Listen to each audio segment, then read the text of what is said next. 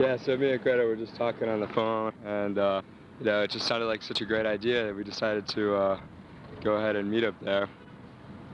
It sounded pretty fun. Yeah, she said it'd be so much fun. We'll just stay drunk all week. Iggy wanted to go because he had heard about the venture that I had when I went to the Jack London Hotel in Portland, which I heard recently closed down. But I talked to him recently. He denied it. It all started out pretty well. You know, hopping freights, wind in your hair, the whole bit.